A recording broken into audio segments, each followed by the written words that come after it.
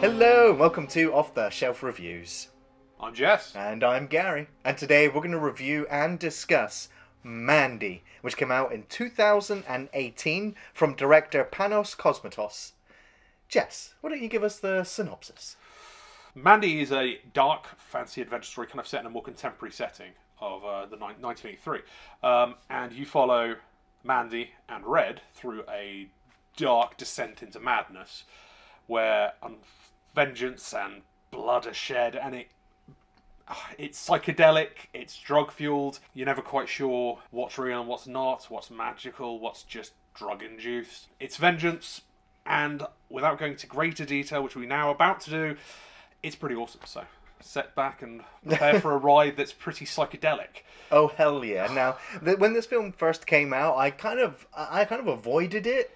Like there was a big fuss made about this film when it released. Like it was one of those films that divided audiences. A lot of people were coming back saying it was the most awful experience they've ever had, and that they couldn't make it to the end of the film. And then there were those that were raving about it like it was the second coming. And I was like, and it's a Nicolas Cage movie. Yes. Now, you know, I like Nicolas Cage movies. The chalk cheese of Nick Cage, we've said before. Yes. Some people just can't hack it. It's always when you have a director that knows that it's Nicolas Cage and knows how to work with Nicolas Cage. So much so that the director originally wanted Nicolas Cage to play the cult leader. And Nicolas Cage was like, no, I want to play Red. And the director was like, you know what? I'm not casting you. And they all walked away from the experience. And it was only later when Elijah Wood, whose production company was also the producers for the film, a year later came back after having another chat with Nicolas Cage and with the director.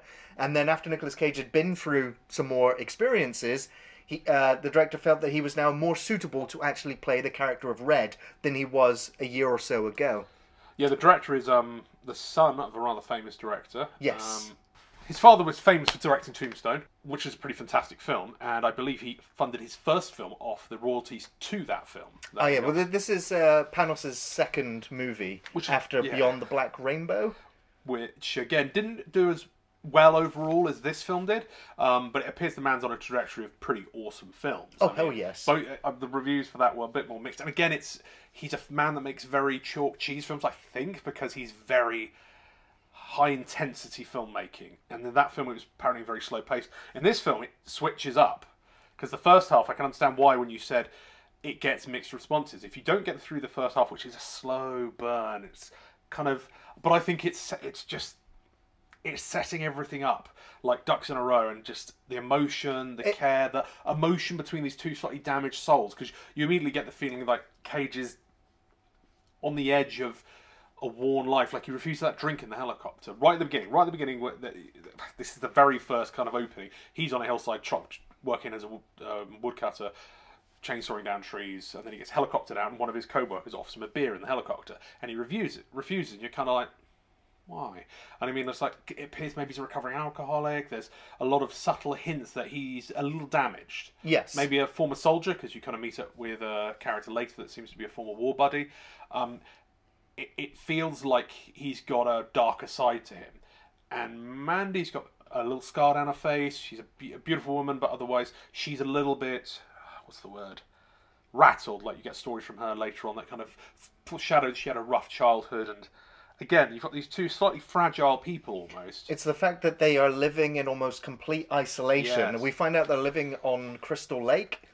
Now, to be fair, there's quite a few Crystal Lakes in America. So it is, of course, if you're a horror fan, you know immediately that Jason Voorhees is just down the road. Yeah. But it's the fact that they are... You know, they do come across as damaged, and you know, from a generic kind of film audience, watching these characters that talk to each other in really slow, elongated sentences, and it feels really human. It does feel human and believable, but it also feels very dreamy as well. Yes, like they're living a beautiful or haunting dream, because she's an artist, and you kind of have Cage as he gets home from having done the first sequence where he's on the mountainside cutting trees. You see her painting a picture, and again, it's these moments where he's just absorbing her art. And... Well, he's absolutely... She is the centre of his universe. Yes. But it's like in scenes with them together, sometimes she is always central to the frame. Yes. And he is kind of like, I guess, you know, just to the side. So it's like she is the universe. She is the name of the title. She is the center of his universe, and the film, is everything that is about Mandy is kind of bled into the dreaminess and the visuals and the sounds of the film. The score's beautiful as well. Again, it's subtle. The whole soundtrack's got... They did a whole album for this, which isn't... It's designed as if been made in 1980s.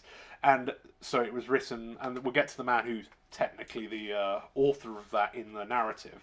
But again, they've done so much sound work on this, where they've got a fake album, but it's a movie. The album for the movie, along with this beautiful score. I mean, unfortunately, the composer passed away. Yeah, he passed away. And the film is dedicated to him. Yes. Johan Johansson, unfortunately passed away, obviously, just as the film was kind of wrapping up. But he did the score, thankfully, and so I think it was his last major one. Yeah. But yeah, the film as a whole, the soundtrack's dreamy, everything's great, and you go through other sequences with them, because a lot of it's without sound. I mean, they don't speak for them. There's not a lot of dialogue. No, and I think this is where Cage is an Oscar-winning actor. People don't give him the credit for this. I mean, he is really good at just emoting this kind of haunted, damaged man who's kind of just coping with life with his perfect woman. I mean, it's a lovely sequence. You got have them in a boat at one point, just drifting. Yeah, it's dreamy, it's idyllic. It's like a painting, but then it's got this 80s kind of grain to the shot. Yeah. With the kind of crackle of it should be said that the whole film was shot digitally, but it does have the look of authentic film. There was an intention to kind of give it that kind of feel of a film of the 80s, but... Now, there was one of the things as well that I read, that Panos likes to shine tiny LED lights down the lens of the camera, which gives the frame this milky, dreamy kind of visual look, which, and that's, almost in the entire film. There's only a few shots where you see its absence, and it's just that stark, mundane reality, like where you see Mandy in the shop working. And, and it just feels dull without that milky looking effect. You do get a little bit of I think at the very end where it goes completely mayhem. I think it's less of it, but because the whole scene itself is like fire or mayhem. But obviously, why that is obviously relative to the story. Well, the thing is, there's not too... I mean, this film is incredibly story light. The plot is wafer thin. And I don't think... without being cruel, that isn't a criticism. I think they leave you enough threads. Like I said, there's subtlety woven with all the actions they take and all the choices they make that gives you an idea of who the people are, but it leaves you as the viewer to draw your own conclusions. Absolutely. Just like when they're having the conversation about what's their favourite planet. And, she's like, my favourite planet's Jupiter, and explains why. And then he says Saturn, but changes his mind. To Galactus, of course. Which is like, oh, wow, okay. A deep cut comic reference. And you're like, oh, okay. And it shows the kind of quirkiness. And again, as I said, I think it gives you the feel of who these two lonely but happy souls are. Yes, absolutely. They're so content with each other. Like, they don't need the rest of the world anymore. And it's the rest of the world that invades in upon them. To a grave detriment of them both. I should say that the film is broken down into 3 kind of major chapters, and we start with the Shadow Mountains, 1983. A good year. and it is the year that the film is also set in, and the director has said that it was because 1983 had the best year of movies, or the most inspirational year of movies. One of which was made by his father, which Yes. he said is his favourite, which is Of Unknown Origins. Right. Again, the man it's a wonderful kind of... Everything's a homage. And let's be clear, the 80s setting is magnificent. I mean, there's the clothing, his car. I love his van. He's got this off-road truck. It's just black with an orange stripe, and it looks fantastic. And again, it's vivid, and everything's vivid. Yes. The bathroom, which we'll get to in a bit, vivid. I think she's wearing a Black Sabbath t-shirt that jumps out at you again. Yeah. It's all set perfectly for the era they're wandering through. Oh, hell yeah. Yeah. It's just really good. But one thing that is important to mention for the open is, on top of the album that was made up, Mandy's reading this novel called The Seeker of the Serpent's Eye, which is also not a real book. Yeah, it's just a prop. It's a prop, which again, I don't know how much of that book they wrote, but you see whole pages of novelization. She's reading it aloud, isn't she? Yeah. Well, narrating it, yeah. And again, it gives you this, which we'll get to as the film unfolds more, but this film has multiple layers of viewing. You can view it as the modern kind of dark revenge story, which is clearly going to roll into. But it also can be, you can almost shift the entire setting to a Conan era kind of dark fantasy swords and sorcery sequence, and every beat matches. I mean, everybody almost is an archetype from a dark D&D adventure. You've got the evil sorcerer, you've got the evil cult leader, you've got the a hero, but in a dark, twisted adventure. He kind of, and it's vengeance, it's love, it's betrayal. They also, getting deeper into it later, it's the choice of kills, shall we say, is classic.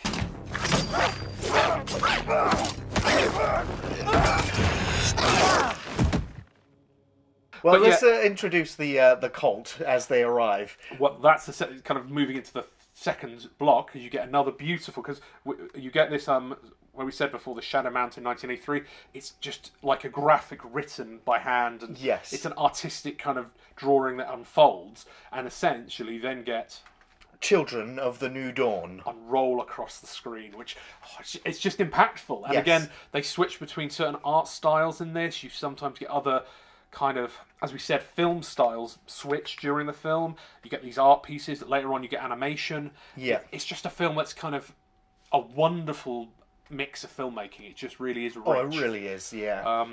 But yeah, the Children of the New Dawn are... the leader of the cult is Jeremiah Sand, who's played brilliantly by Linus Roache. And he spots Mandy just walking along the roadside. And you kind of get like this triple take of her. Yes. Where he's just completely infatuated with her. And then once he gets back and he's laying in his bunk, and he demands that she get brought to him immediately. As a very small side note, I will interject. He is Thomas Wayne from Batman Begins. Right, yes.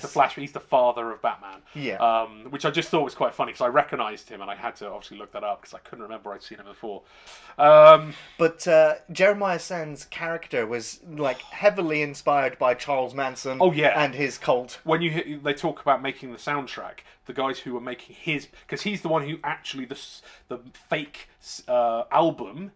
which you see in the film, when it's held up at one point, was made as if it was sung by him, and the guys creating it were just playing like ultimate narcissists and listening to like Manson's music and other music of other crazy hippie cults. Well, that's it. Just like Manson, Jeremiah Sand is a failed musician. And a cult leader. A cult leader who calls his victims pigs, and they all take, psychedelic drugs before acts of violence. Sex, violence, power. He's a super narcissist, and he's all about ego. He's all about himself, and that everybody kind of listens and hangs on his every word. Yes, I mean his primary number two is essentially Brother Swan, Ned Dennehy. Again, great actors. A lot of these actors seem to be like stage actors. A lot of English actors are all very good. Yeah. And there's no weak links in this acting cast. So again, forgive us if we don't go into detail on all these actors. A lot of them they're all just so good, and he plays this kind of simpering, the most loved of the cult followers, because he always Swan must be reliable, and he asked for the girl he saw on the road as they drove up, and Swan's like, of course, it will be done, no questions asked. And that just leads into the first of the truly surreal moments in the film. Because he takes his ocarina. Oh, I'll add that at this point they're like, well, he might want another sacrifice, sir. And so it's a bit foreshadowing. Take the fat one. Sweeten the deal. Yeah, they got this one of the cult members is a bit of a big lad, and he's just like, and he's obviously hating the piggy because he's kind of narcissistic and can't handle not being surrounded by beautiful people. So he takes this ocarina known as the Horn of Abraxas, right, carved from volcanic rock. It sounds like it's come straight out of D&D as well. I know, this is where you start to kind of the blurring of what's going on. Reality to fantasy. I know, and it's just wonderful. So he drives to this kind of remote location in the woods. Yeah, and plays the beautiful notes through this ocarina.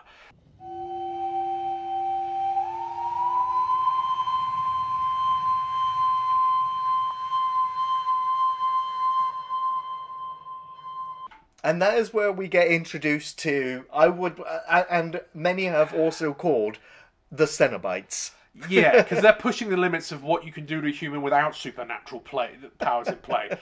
They're just like a death metal biker gang. Yeah, they took the wrong sort of LSD because they pissed off their supply, which we can assume we meet a bit later in the film. Indeed, because he's yeah. almost the wizard-like character. Yeah, they're not supernatural creatures, but they act like it. The film portrays them like it, especially when they get summoned. It's like, where were they? How far away were they to hear this? Did they just come up out of the earth when they were summoned? Yeah. It's awesome. And the way the lighting, because of the bikes and the demonic nature of them, it's pretty amazing. And essentially they arrive, get paid in LSD. Yeah, which he guzzles down and demands more. Drinks a gallon of it. It's bonkers. The whole... It's just beautifully shot. Again, it really is. I think that's where the different lighting plays differently for those guys. And it's the whole kind of darkness where they're illuminating the shots. Oh, yeah. So again, it's just... It's pretty amazing.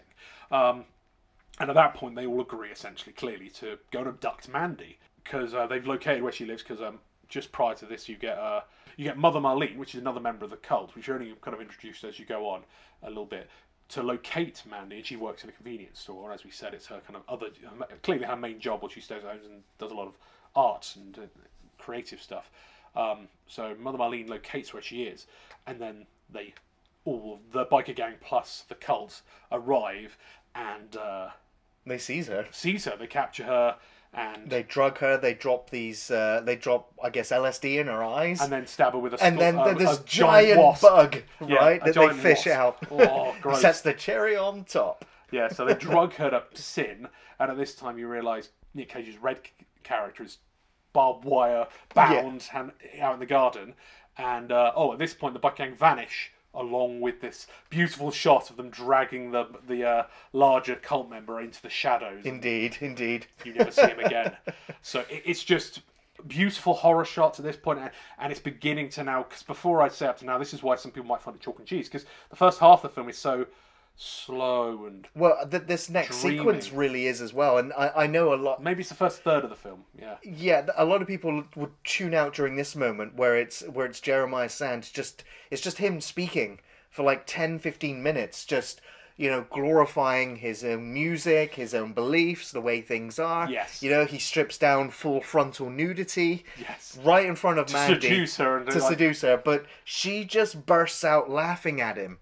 Like, she's, like, even despite being completely intoxicated with these drugs, like, she still finds this whole thing absolutely hilarious. And that offends him so much that he puts her in a bag and takes her, with Red, who's been tied up in barbed wire, hangs her upside down, or actually you can't really tell, she just hangs her in this bag from a tree. One cult member's holding a rope just to maintain the bag above the fire. Throws gasoline all over it and literally starts a fire. It's brutal, and it's all because he spoke to God in a mirror. And Yes. again, he's tripping on LSD, and it's just psychotic. The whole thing's just psychotic. It's so brutal as well, though. Just like, I mean, Nick Cage sells it. His reaction, his expression, his pain, his grief, his anger, his confusion. Cage is so good, and this is why anyone criticizes him. The first half of this film is Cage just kicking ass. This is a fantastic performance. I mean, honestly, this is why he earned an Oscar, because he just emotes so much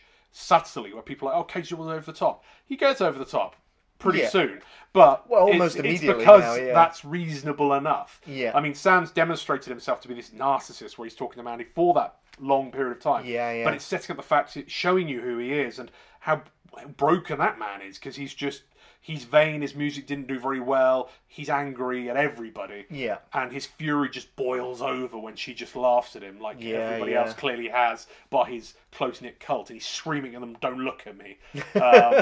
He's just... The psychosis that leads to Mandy's burning to ash is just brutal. It really is brutal, and it's so tragic as well. Like, the following day, the next morning, he finally wriggles free. He wriggles free of his barbed wire, and he goes over, and the ashes are just blowing in the wind, and you just see the outline of her skull, and he goes closer to it, and it just crumbles and breaks away. And you're just like, that is horrific. Like, it's impossible almost to imagine the state of mind that he's in unless you've suffered something quite to that extent. Yeah. And that was something that Panos said what this film represents or what it was about. And he said it was about the loss of his parents. at a really, at a young age, and how that's impacted him, and those feelings is what's gone into this film. Yeah. And it's the next scene that follows that barbarity and that horribleness when he goes back into his house and the TV is playing and there's a commercial for the Cheddar Goblin, which is it's a funny commercial where you've got this cheddar cheese and this goblin pouring this this cheese over these kids that are screaming, this macaroni, and it's the fact that what it's saying is that like these horrible things happen to people, but the world carries on uncaring. Exactly, yeah. And Red is just watching this commercial after just experiencing everything he just did, feeling everything he did, and this is the world that this is the way the world shows its appreciation or its understanding or its sympathy. It doesn't care. The clock keeps ticking. It doesn't matter what horrors have happened to you in the moment. And he then just collapses, exhausted, into his, I think it's bed, and then he eventually wakes up quite suddenly because obviously cut straight to him waking up, and Cage, he starts to snap. The breakdown occurs. He grabs that bottle of vodka. In his underwear and a t-shirt, he staggers into the bathroom and kind of gets it from a hidden location, which again, like maybe he is a recovering alcoholic. This is all these subtle hints that this man is struggling with demons that maybe Mandy was helping him contain, because she was to some extent his angel. Yes. Because she may have suffered some damage, and like in the first I half, think they're both damaged. She talks about her father killing like baby birds in front of her, and that's obviously in the first half of the film, first third of the film, because it's more like cut into 3 parts by the 3 titles. The 3 titles, yeah. And so he starts to just clean his wounds with the vodka, drinking half the bottle in the process, going absolutely balearic. It's the stark kind of wide angle shot of him in the bathroom. Oh, it's a vivid bathroom. You get the entire bathroom shot. And I love the fact that as the breakdown is occurring, the camera moves in.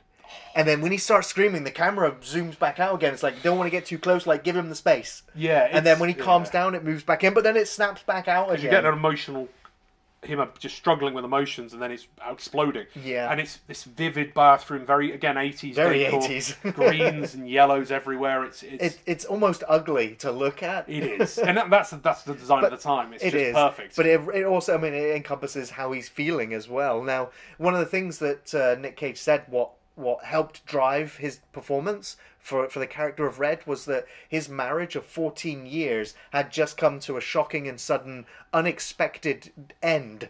And so he was confused and upset, and so all of those feelings, went straight into this character as well. And so it does feel like the feelings and the emotions and his portrayals come from a very real place, which works after the brutality of the scene that came before it.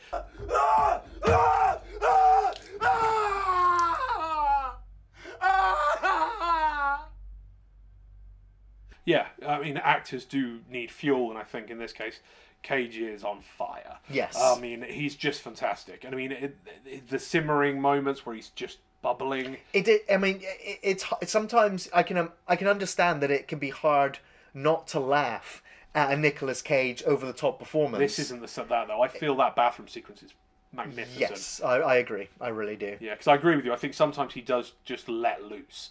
A, B, C, D, E, F, G, H, I, J, K, L, M, N, O, P, Q, R, S, T, U, V, W, X, Y, Z. Huh?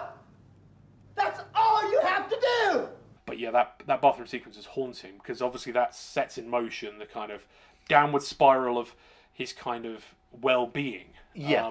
Until he gets closure, the ending we can discuss. We'll get there, because now the film is, it's a revenge story. Mandy has been killed, and he's now going to seek revenge. And one of the first things he does is forge himself a weapon. But he goes to see the armourer, should we say, in a mystical sense, played by Bill Duke. Yes. Who returns to him his weapon, which is fortuitously named the Reaper, which is a crossbow. Yes. And Bill Duke's apparently forged some new arrows for him. Which can cut through bone. Oh, yeah, I mean... so you like a fat kid through cake. Yeah. And Bill Duke's awesome, because Bill Duke is awesome. He doesn't do enough films. He does a lot of production work. I mean, I think he's making a regular appearance on Black Lightning, Right. The kind of the superhero. He's TV such a show. strong presence, so intimidating. He's got the gravel. I think it's the gravel and the gravitas. It's his stare, that deathly stare he gives. And where you said he starts, and then obviously you get Cage his character Red trying to go, this and this and this happened. It's like, oh well, I might know what happened. And it's just like, and he then starts to lay forth the quest, shall we say? Yeah. Just He's like, also got a box of cheddar goblin in the background Yes. as well. it's just awesome. And I guess at that point they make the weapon on near where his Beetlejuice kind of base of operations. It's a beautiful silver axe, which was actually in the design of Celtic Frost's logo, which is a metal band. Yeah. And so it's just another homage to, I don't know, 80s metal and rock. Yeah, and he refers to him as Crothers, which makes me think again a military man because Could he's referring be, to yeah. the surname. But so Crothers, which is played by the character Beetlejuice playing, kind of sets in motion, kind of foreshadowing. You're not going to come back from this. You're like, it's likely death if you go after this biker gang. And it's just like, I don't know where the cults are, but I know where the biker gang are. So he's then on his kind of rampage fueled attempt to kill this biker gang and find out the location of the cult. And there he wanders off into the night, and you see him with his bow, and he takes out like the straggler in the biker gang when he finally tracks them down. Yeah. And goes after them, trying to run them over with his truck. This truck. At this point, the only non kind of medieval-like weapon is used, and it looks like a flare gun sort of. I don't know what it is. It's a big explosive pistol that flips his car, and he is unfortunately captured at that point instead, and is taken hostage by the biker gang, which he was trying to slay, which is a nice bit of subversion. Again, it keeps you on your toes. And they obviously just, they don't emote. They've got masks on. It's almost like liquid pouring. They're demonic in a way, They are. yeah. I mean, you're not sure what the liquid pouring down the kind of lead guy who they first meet, he first encounters close up. And he's just having a breakdown because he's chained to a pipe. And they nail his hand to the floor, hand to the floor. She's like, "Fuck!" Oh, it's grisly and gruesome. I mean, if for the gore fiends out there who enjoy this, the second half of this film just cycles.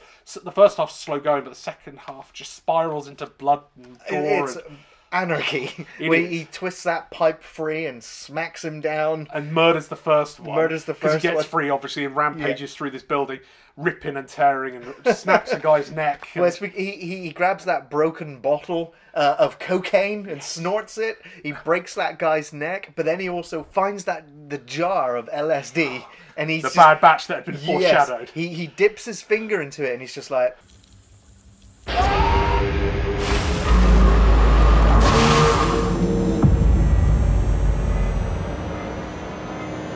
Like this film, you can like read it on multiple layers, and just watching his skeleton, all of his skin fall off. It's like that is the end of that character of Red as we know him. Like he's undergoing a psychological and physiological change. Well, it does give the idea that it's like imbuing superpowers to him to some extent, because he's taking the kind of poisoned chalice to kind of empower himself. In order to fight those that are also consuming this drug. Yeah, well, that bad batch was apparently only meant for the biker, because again, it's foreshadowed that they screwed with a chemist, which we do meet one soon after. It's going to meet very soon now. Who may well have been the one that made it. It's not, again, not all of it's linked up, but the mysticism of it makes you feel like this was, he's only taken a small amount, and even that's kind of changed him. Yes. While they were totally lost in it. I don't think he's irredeemable. I think the ending is left open-ended, but it is a man who's lost his mind to some extent, I feel.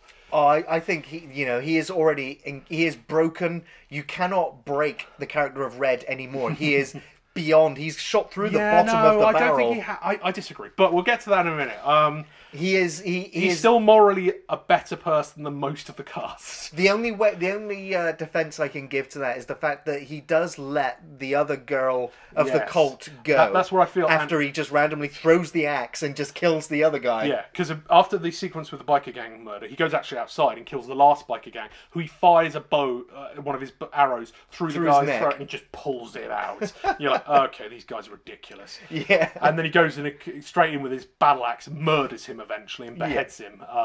And that's what it takes to stop him, because the guy's ridiculous.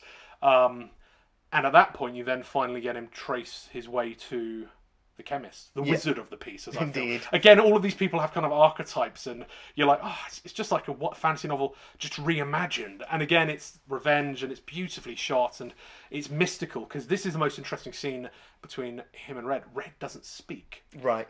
Cage doesn't say anything, and they have a conversation as if he is speaking, but the shall we say, the wizard, the chemist, is just reading him and oh, they wronged you, man. They wronged you. I didn't know. Yeah, and then he gives away where it's like, you want to go north. Yeah. It's not even directions. It's just like, you need to go north. The darkness is in the north. It's just like, what's the...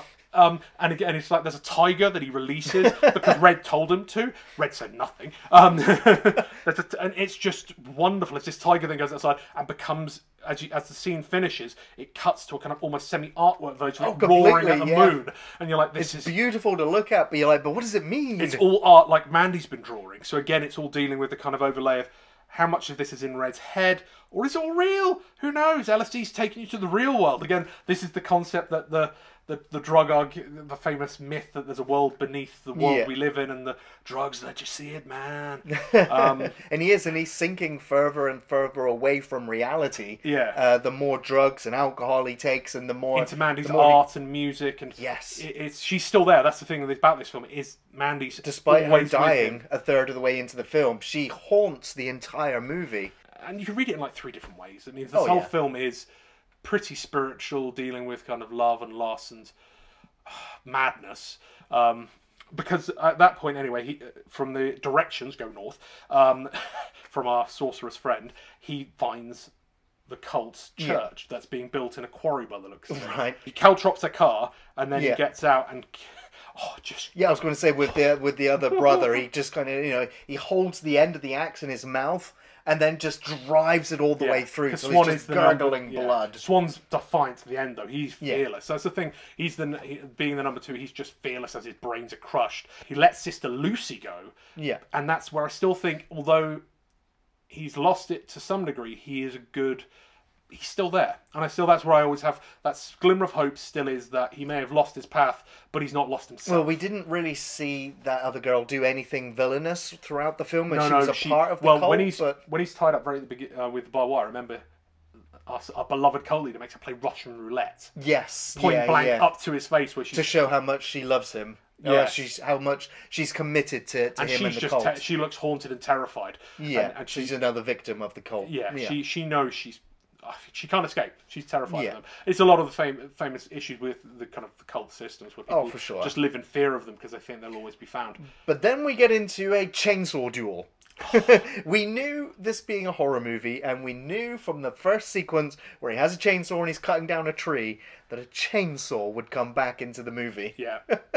And we see him pick up the chainsaw and he's having trouble getting it started, and one of the other cult members grabs a chainsaw, and we just see it as he's pulling it along, and you just realise the length of this blade. It's just a wonderful... but obviously, Cage is a specialist with this chainsaw. He's practiced for years, so he beats the other guy and hacks him, and then eventually he loses his chainsaw and makes him fall onto his own chainsaw. Blade. And you get this sequence where he's flailing and blood spraying out in front of him. Oh, it's just a wonderful, gruesome death. It is.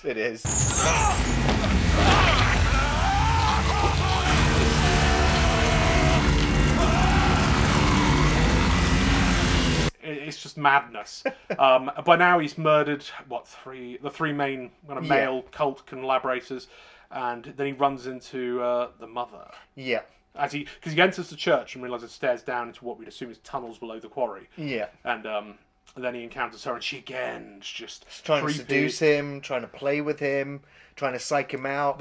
It's a kind of playing the role of the crone in like the classic kind of archetype villain of she's. And you think, you're not sure what happens, it cuts away. But then we see her severed head get thrown.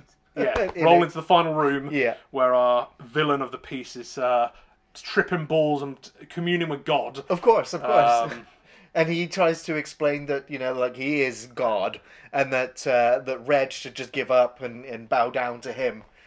But it's he's just his own ego. And then Red grabs him and holds him. It's like, and then he suddenly flicks between like the realism. It's like, I'll suck your dick, man. Is that what you want? And, just like, and then he's suddenly defiant again. It's like, fuck you. And his narcissism is chaining him to his own damnation. It's just like, I am the voice of God. You're bad enemy. It's like, no, I'm your God. It's just like, and then he crushes his skull. Yes, which until again, his eye bursts that out. super drug must be super because he just pops his skull and drops him to the floor and burns everything to the ground. Exactly. I mean, again, it's almost symbolic as Red is walking away from this church that's burning. It's like, for me, I read it as it's the end of Red's spirituality, because you've got the big cross in the background as everything's just burning behind him. Again, I disagree a little. Again, it's the end of his humanity. Like, there's no humanity left in Red at this point. No, he still is there. He's got Mandy. Yeah, but it's so messed up, though. Yeah, it's well, like, he drives away in the one of the cult cars that's left. He is so stricken with grief and despair and anguish, like the center of his universe is gone, and out of this world, especially with the fact that the entire landscape has become this alien landscape with multiple planets in the skyline, these twisted fantasy mountains. I'm like, he doesn't exist in our reality anymore. He's so far gone. He's lost, and the film for me suggests like there is no coming back from that. I disagree. I think there's a spiritual kind of peace with that, because he's hallucinating Mandy's beside him. That's a bit weird, but he hasn't lost her. She's still with him. And he sort of, in killing and avenging her, he finds that peace where she's with him again. But his facial expression when he turns and looks and he has that psychotic grin before heading down the road into the credits, I'm like, that doesn't look like a normal sane person. I'm not saying he's sane, but there's a difference between spiritual. I think he hasn't lost himself. I think he avenged her and found peace in that, but the price he had to pay is probably his sanity.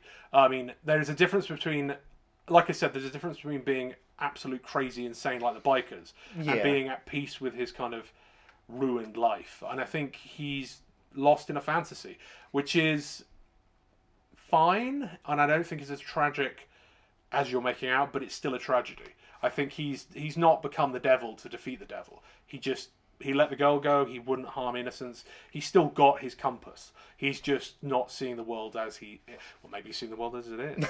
Maybe. See, now that he's peeled back the veil of truth. I mean, that's the mystique. That's the intellectual meat and potato of this film, where you kind of left going, I don't know what's going on. Well, you interpret it as you feel. Like, for sure. You're not wrong. I'm not wrong. There's many ways of reading the film. There really are. It is such a good film. I mean, there's just so many good bits. So Jess, what were your favourite parts of the film?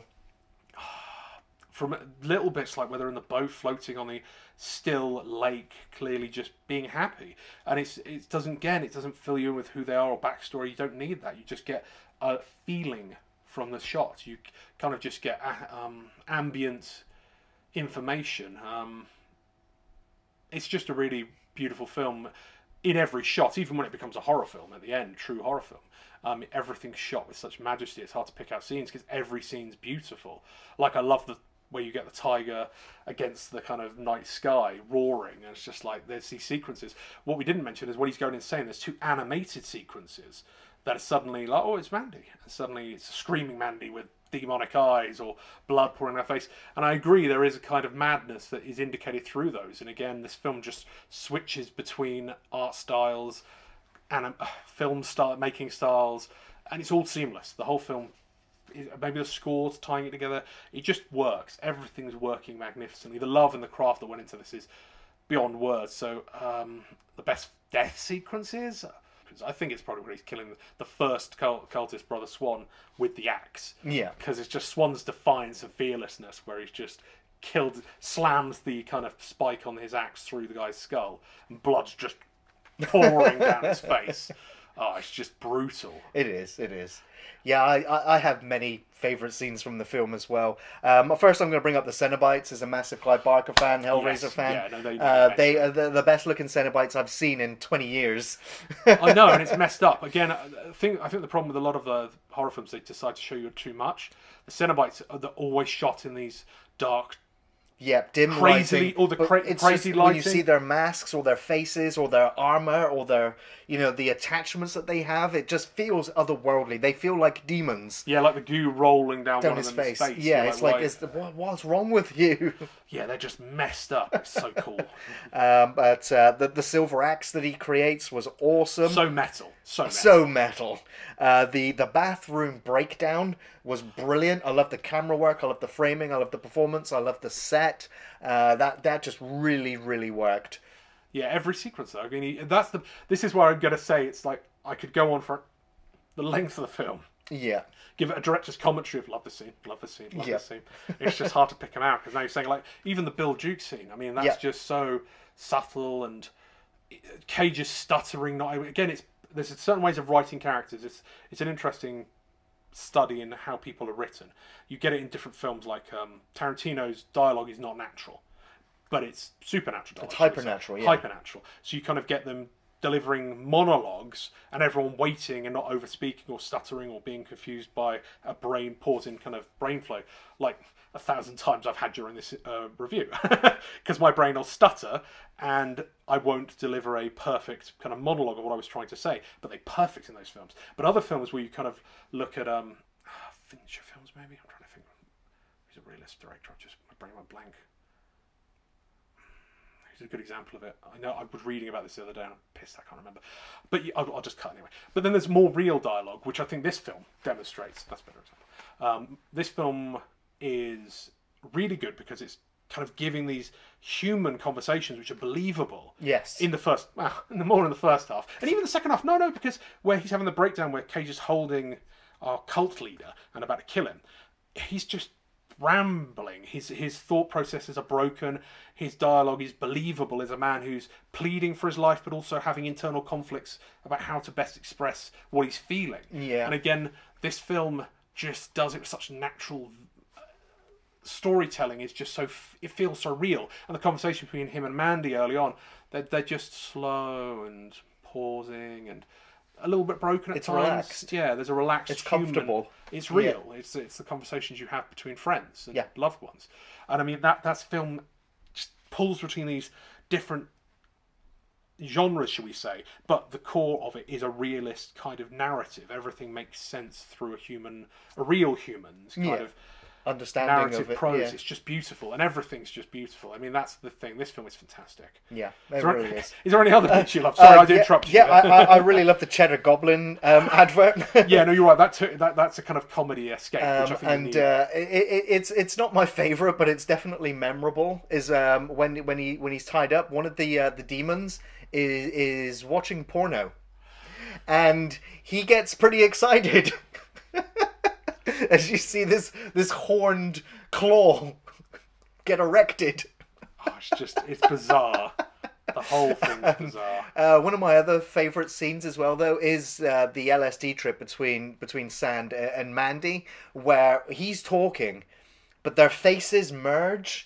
And then they merge back again, and then they merge together again, and then they merge back. And you're watching the screen, and you're just like, what's happening? What's wrong with your face? Like, how are you talking without your lips? It's just a really nice editing where it's seamless, where, like, the hairline and the face and the shadows, it just really works. And you're just staring at these actors. That was great. There's really so much enjoyed cinematography that is magnificent in this. Yes, the soundtrack overlaying it. It's just beautiful kind of artistry. Like I said, the lack of conversation between the chemist and Red in that sequence, where there's somehow he's psychically reading Red or just reading his body language, and he's just clicking as if all the information's revealing itself to him without words. And again, that's totally different to any other scene in the film, and it's just like really cool ideas for sequences just roll out through that film. Yeah, and it's just so good.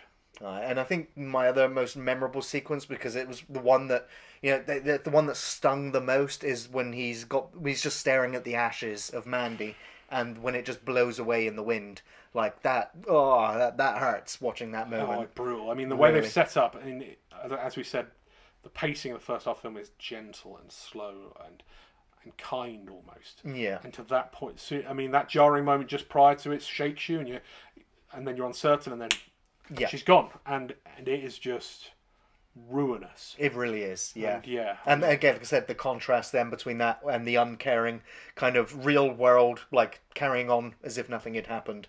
That stark contrast, it gets me. It gets me. Well, Jess, do you recommend Mandy?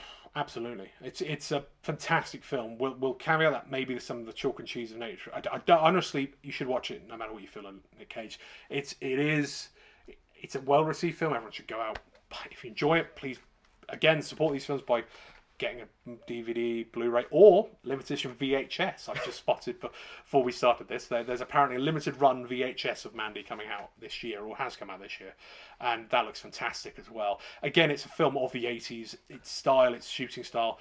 If you enjoy those films, it's got gentle nods throughout to various other genres within the 80s, but Crystal Lake and horror of the 80s is definitely bleeding through.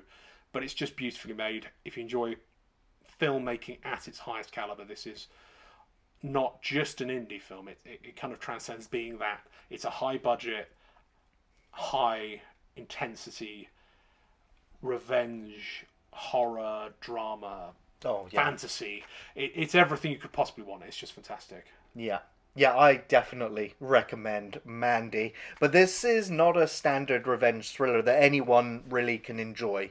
It's hyper-stylized, very art house, with elements of grindhouse, with a mixture of David Lynch and Rob Zombie for good measure. Visually, this nightmare is outstanding to look at. It's stunning and beautiful, dreamy and striking. The cinematography is outstanding. The music by Johan Johansson was suitably trippy and strange and very notable. I also loved the performances from all the cast. The vile, disgusting cult, the Cenobite monsters, and Nick Cage were all fantastic. The only major criticism of the film would maybe be the pace, as the first hour contains little dialogue. It's a slow burn compared to the insane depths the film reaches. The film has a beautiful hypnotic effect that just doesn't let you go. And when it ends, you'll be asking yourself, what did I just watch? And then you'll need a timeout to kind of readjust back to reality after. This film is cinema, and it's a treasure. It's so refreshing and highly entertaining, and I know a lot of folks won't enjoy it. It will be a divisive film, but I feel that it's astonishing and truly memorable. Definitely check out Mandy. Thanks for watching Off the Shelf Reviews.